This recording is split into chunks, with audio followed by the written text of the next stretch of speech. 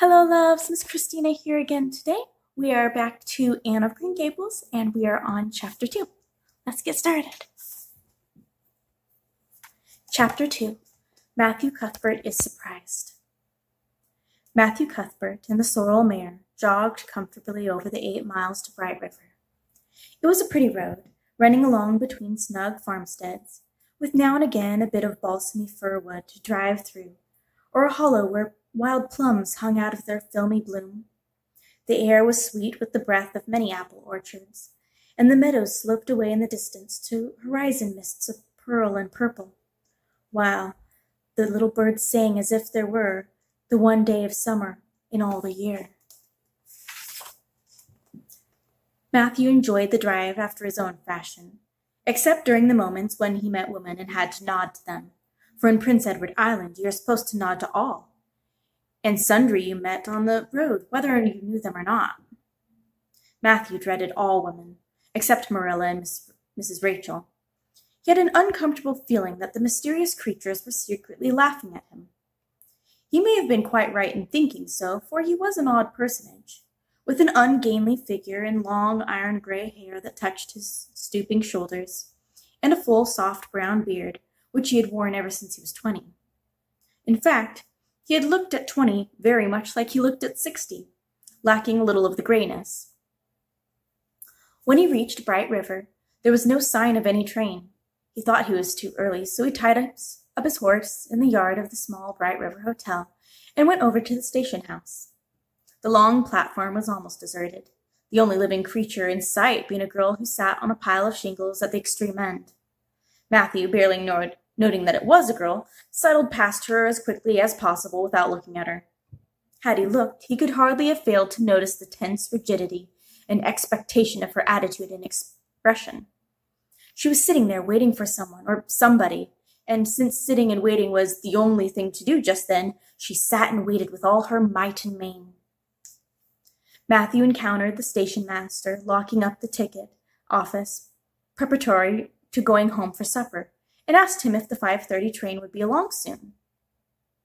"The 5:30 train's been and gone half an hour ago," answered the brisk official, "but there was a passenger dropped off for you, a little girl. She's sitting on the shingles. I asked her to go wait in the ladies' room, but she informed me gravely that she preferred to stay outside. There was more scope for the imagination, she said. She's a case, I should say." "I'm not expecting a girl," said Matthew blankly. "It's a boy I've come for." "He should be here. Mrs. Alexander Spencer was supposed to bring him from Nova Scotia for me." The station master whistled. "Guess there's some mistake," he said. "Mrs. Spencer came off the train with that girl and gave her to my charge, said you and your sister were adopting her from an orphan asylum and that you'd be along for her presently. That's all I know about it. And haven't got any more orphans concealed hereabouts." "I don't understand," said Matthew helplessly, wishing that Marilla was at hand to cope with the situation. "Well, you'd better question the girl," said the station master carelessly. "I dare say she'll be able to explain. She's got a tongue of her own, that's for certain. Maybe they were out of boys of the brand you wanted." He walked jauntily away, being hungry, and the unfortunate Matthew was left to do that which was harder for him than bearding a lion in its den. Walk up to a girl, a strange girl, an orphan girl, and demand of her why she wasn't a boy. Matthew groaned in spirit as he turned about and shuffled gently down the platform towards her. She had been watching him ever since he had passed her, and she had her eyes on him now. Matthew was not looking at her, and would not have seen what she was really like if he had been, but an ordinary observer would have seen this. A child about 11, garbed in a very short, tight, very ugly dress of a yellowish-gray wincey. She wore a faded brown sailor hat, and beneath the hat, extended down her back, were 2 braids of very thick, decidedly red hair. Her face was small and white and thin, also much freckled. Her mouth was large, and so were her eyes, that looked like green in some lights and moods and gray in others. So far, the ordinary observer, an extraordinary observer, might have seen that the chin was very pointed and pronounced, that the big eyes were full of spirit and vivacity, that the mouth was sweet-lipped and expressive, that the forehead was broad and full. In short, our discerning extraordinary observer might have concluded that no commonplace soul inhabited the body of this stray woman-child of whom shy Matthew Cuthbert was so ludicrously afraid. Matthew, however, was spared the ordeal of speaking first, for as soon as she concluded that he was coming to her, she stood up, grasping one thin brown hand the handle of a shabby old-fashioned carpet-bag, and the other she held out to him.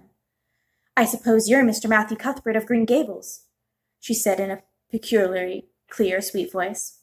"I'm very glad to meet you. I was beginning to be afraid that you weren't coming for me, and I was imagining all kinds of things that might have happened to you. I had made up in my mind that if you didn't come for me tonight, I'd go back down the track to that big wild cherry tree in the bend, and climb up and stay in it all night. I wouldn't be a bit afraid, and it would be lovely to sleep in a wild cherry tree all white with bloom in the moonshine, don't you think? You could imagine you were dwelling in marble halls, don't you? And I was quite sure you would come for me in the morning if you didn't tonight." Matthew had taken the scrawny little hand awkwardly in his. Then and there he decided what to do. He could not tell this child with the glowing eyes that there had been some mistake. He would take her home and let Marilla do that.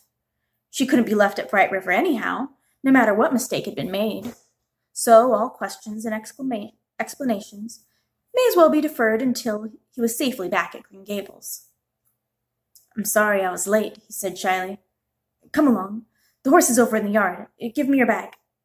"Oh, I can carry it," the child responded cheerfully. "It isn't heavy. I've got all my worldly goods in it, but it isn't heavy. And if it isn't carried in just a certain way, the handle pulls off. So I better keep it because I know the exact knack of it. It's an extremely old carpet bag. Oh, I'm very glad you've come, even if it would have been nice to sleep in a wild cherry tree. We've got to drive a long piece, haven't we? Mrs. Spencer said it was 8 miles. I'm glad because I love driving. Oh, it seems so wonderful that I'm going to live with you and belong to you. I've never really belonged to anybody. Not really, but the asylum was the worst. I'd only been in it for 4 months, but it was enough. I don't suppose you were ever an orphan in an asylum, so you can't possibly understand what it's like. It's worse than anything you could imagine. Mrs. Spencer said it was wicked of me to talk like that, and I didn't mean to be wicked. It's so easy to be wicked without knowing it, isn't it? They were good, you know, the asylum people, but there's so little scope for imagination in an asylum. Only just when the other orphans. It was pretty interesting to imagine things about them. To imagine that perhaps the girl that sat next to you was really the daughter of a belated earl, who had been stolen away from her parents in her infancy by cruel nurses, who died before she could confess. I used to lie awake at nights and imagine things like that, but I didn't have time in the day. I guess that's why I'm so thin. I am dreadful thin, aren't I? There isn't a pick on my bones. I do love to imagine I'm nice and plump, with dimples in my elbows. With this, Matthew's companion stopped talking, particularly because she was out of breath, and partly because they had reached the buggy. Not another word did she say until they had left the village and were driving down a steep little hill, the road part of which had been cut so deeply into the soft soil that the banks fringed the blooming wild cherry trees, and the slim white birches were several feet from their hands. The child put out her hand and broke off a branch of wild plum that brushed against the side of the buggy. "Isn't that beautiful? What did that tree leaning out from the bank all white and lacy make you think of?" she asked. "Well, now, I don't know," said Matthew. "Why, a bride, of course. A bride all in white with lovely misty veil. I've never seen one, but I can imagine what she would look like. I don't expect to be a bride myself. I'm so homely no one would ever want to marry me. Unless it was a foreign missionary. I suppose a foreign missionary mightn't be very particular. But I do hope that someday I shall have a white dress. That is my highest ideal of earthly bliss. I just love pretty clothes, and I've never had a pretty dress in all my life that I can remember. But of course, it's all the more to look forward to, isn't it? And then I can imagine that I'm dressed gorgeously. This morning when I left the asylum, I felt so ashamed because I had to wear this horrid old wincey dress. All the orphans had to wear them, you know. A merchant in Hopetown last winter donated 300 yards of wincey to the asylum. Some people said it was because he couldn't sell it, but I'd rather believe it was out of the kindness of his heart, wouldn't you? When we got on the train, I felt as if everybody was looking at me and pitying me. But I just went to work and imagined that I had on the most beautiful pale blue silk dress, because when you are imagining, you might as well imagine something worthwhile. And a big hat all full of flowers and nodding plums and gold watches, and kid gloves and boots. I felt cheered up right away, and I enjoyed my trip to the island with all my might. I wasn't a bit sick coming over in the boat. Neither was Mrs. Spencer, although she generally is. She said she hadn't time to get sick watching to see that I didn't fall overboard. She said she never saw a beat of me for prowling about. But if it kept her from being seasick, it's a mercy I did prowl, isn't it? And I did want to see everything that was to be seen on that boat, because I didn't know if I'd ever get another opportunity. Oh, there are a lot of cherry trees all in bloom. This island is the bloomiest place. I just love it here already. And I'm so glad I'm going to live here. I always heard Prince Edward Island was the prettiest place in the world, and I used to imagine I was living here, but I never really expected I would. Isn't it delightful when your imaginations come true? Isn't it? But these red roads are funny. When we get to the train in Charlottetown and the red roads began to flash past, I asked Miss Spencer what made them red, and she said she didn't know and for pity's sake not to ask her any more questions. She said, I must have asked her 1,000 already. I suppose I had, too. But how are you going to find out about things if you don't ask questions? And what does make the roads red? Well, no, I don't know, said Matthew. Well, that is one of the things to find out sometime. Isn't it splendid to think of all the things there are to find out? It just makes me feel good to be alive. It's such an interesting world. It wouldn't be half so interesting if we knew all about everything, would it? There'd be no scope for the imagination then, would there? But am I talking too much? People are always telling me I do. Would you rather I didn't talk? If you say so, I'll stop. I can stop when I make up my mind to do it, although it's difficult. Matthew, much to his own surprise, was enjoying himself.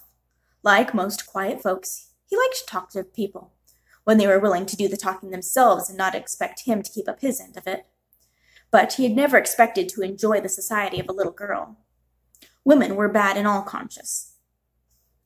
But little girls were worse. He detested the way they had of sidling past him timidly with sidewise glances, as if they expected him to gobble them up at a mouthful if they ventured to say a word. This was the Avonlea type of well-bred little girl. But this freckled witch was very different. And although he found it rather difficult for his slower intelligence to keep up with her brisk mental process, he thought that he kind of liked her chatter. So he said shyly as usual, Oh, you can talk as much as you like. I don't mind.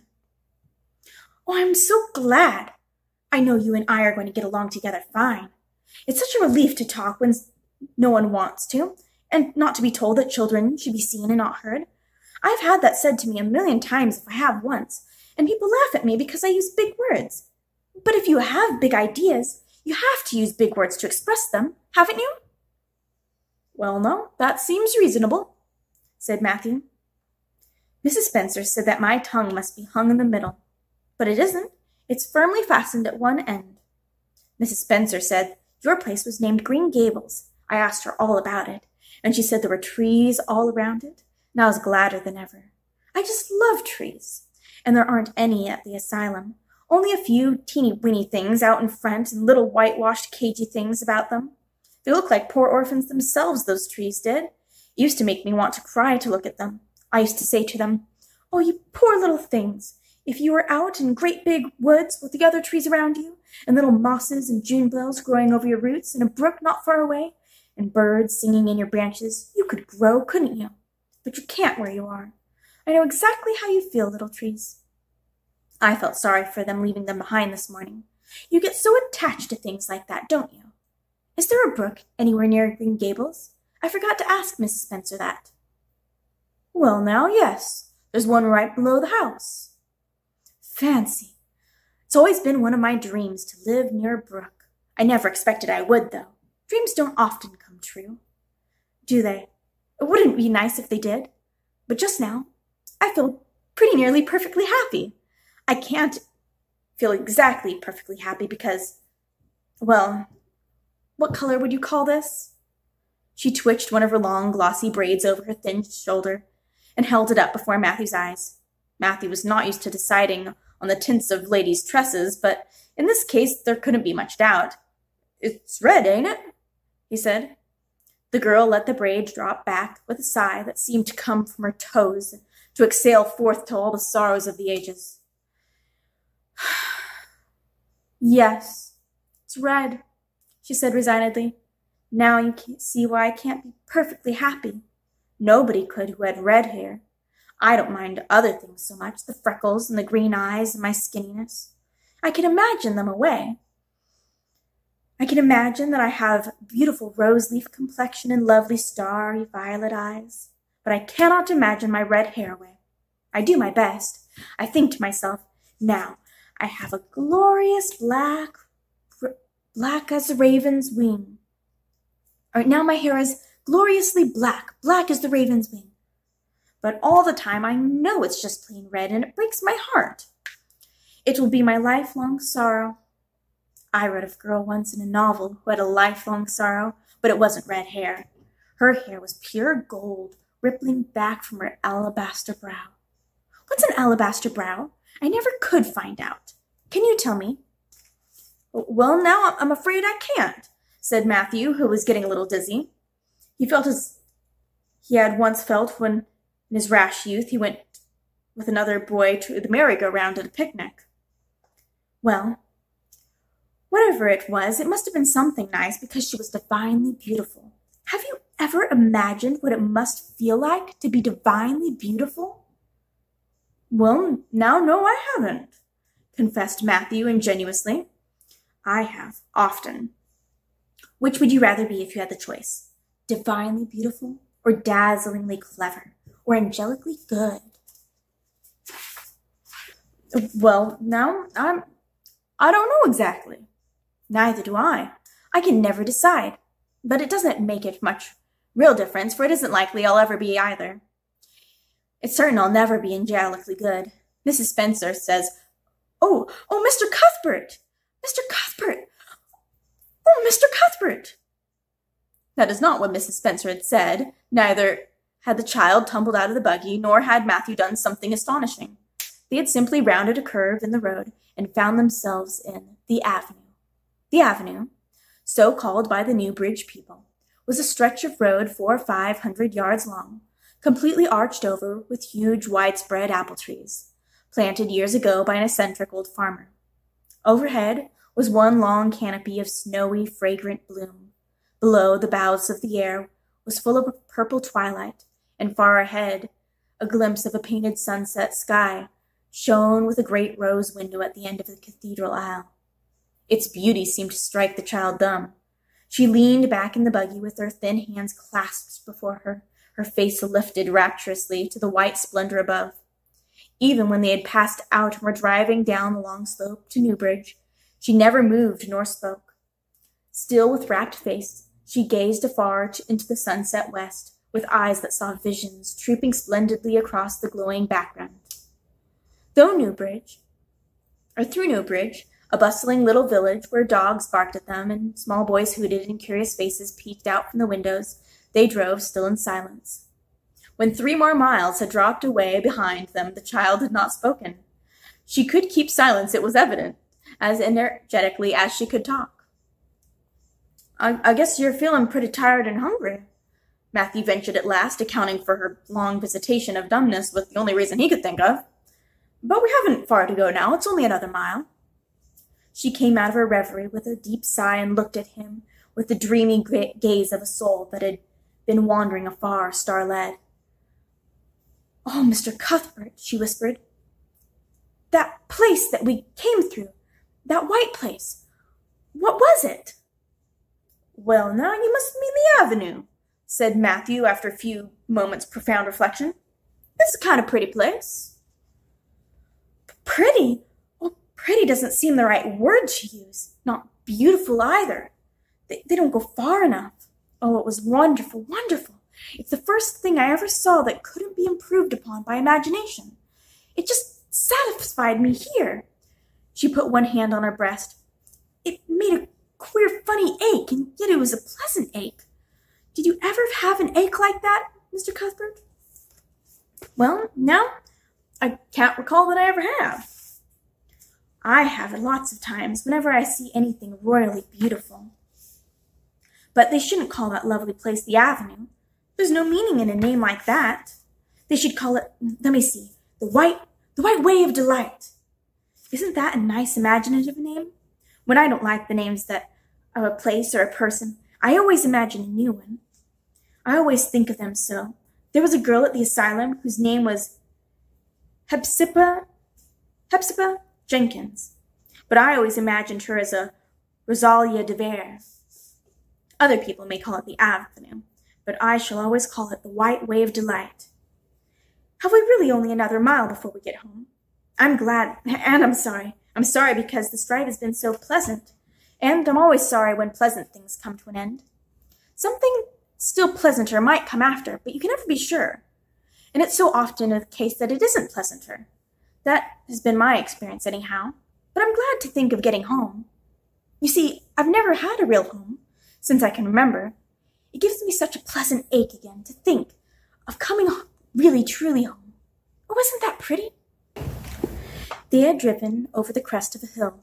Below them was a pond, looking almost like a river, so long and winding it was. A bridge spanned it midway, and from there to its lower end, where an amber-hued belt of sandhills shut it from the dark blue gulf beyond. The water was a glory of many shifting hues, the most spiritual shadings of crocus and rose and ethereal green, with other elusive tintings for which there is no name ever been found. Above the bridge, the pond ran into a fringing grove of fir, maple, and lay all dark and translucent in their wavering shadows. Here and there was a wild plum, leaning out from the bank like a white-clad girl tiptoeing to her own reflection. From the marsh at the head of the pond came a clear, mournfully sweet chorus of frogs. There was a little gray house peering around a white apple orchard on a slope beyond, and though it was not quite dark, a light was shining from one of its windows. "That's the Bear's Pond," said Matthew. "Oh, I don't like that name either. I shall call it, let me see, the Lake of Shining Waters. Yes, that's the right name for it. I know because of the thrill. Whenever I hit on a name that suits exactly, it gives me a thrill. Do things ever give you a thrill?" Matthew ruminated. "Well, now, yes.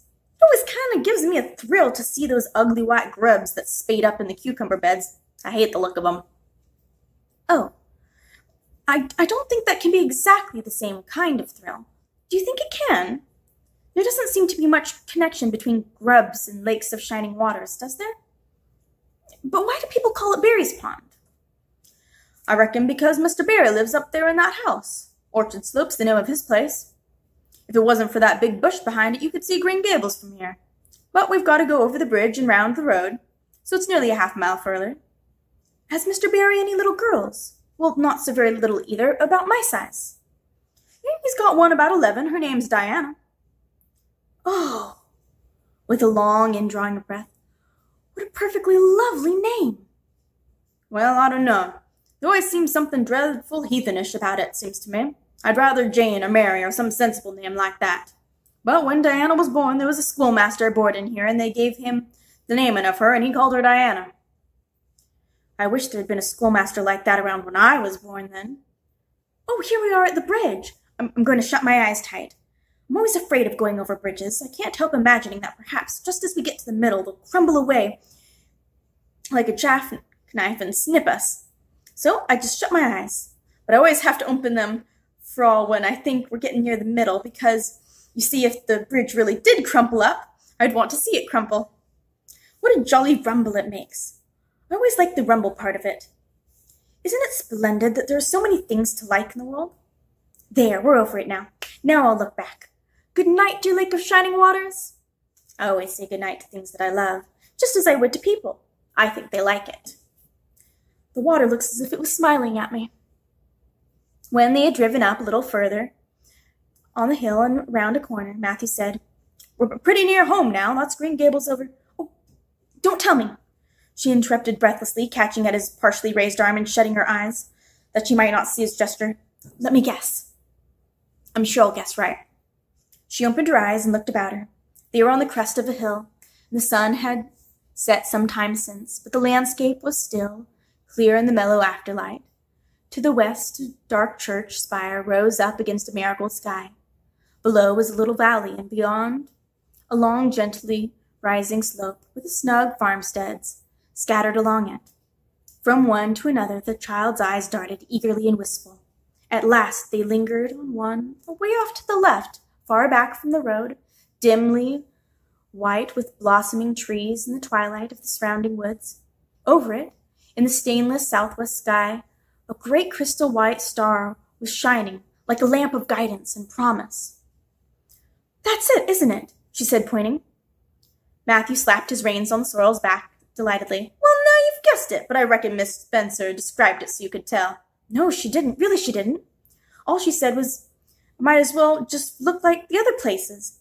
I hadn't any real idea what it looked like, but just as soon as I saw it, it felt like home. Oh, it seems like it must be in a dream. Do you know, my arm must be black and blue from the elbow up. I've pinched myself so many times today. Every little while a horrible sickening feeling would come over me, and I'd be so afraid it was all a dream. Then I'd have to pinch myself to see if it was real, until suddenly I remembered that even supposing it was a dream, I'd better go on dreaming as long as I could, so I stopped pinching. But it is real, and we're nearly home." With a sigh of rapture, she released into silence. Matthew stirred uneasily. He felt glad that it would be Marilla and not he who would have to tell this waif of the world that the home she longed for was not to be hers after all. So they drove over Lynn's Hollow, where it was already quite dark, but not so dark that Mrs. Rachel could not see them from her window vantage, and up the hill and on the long lane of Green Gables. By the time they arrived at the house, Matthew was shrinking from the approaching revelation with an energy he did not understand. It was not of Marilla or himself he was thinking of, or the trouble that this mistake was probably going to make for them, but of the child's disappointment. When he thought of that rapt light being quenched from her eyes, he had an uncomfortable feeling that he was going to assist in murdering something, much the same feeling that came over him when he had to kill an innocent lamb or calf or any other innocent little creature. The yard was quite dark as they turned into it, and the poplar leaves were rustling silkily all around it. "Listen to the trees, talking in their sleep," she whispered, as he lifted her to the ground. "What nice dreams they must have." Then, holding tightly to the carpet bag which contained all of her worldly goods, she followed him up into the house. That is the end of chapter 2. I'll see you all again next time.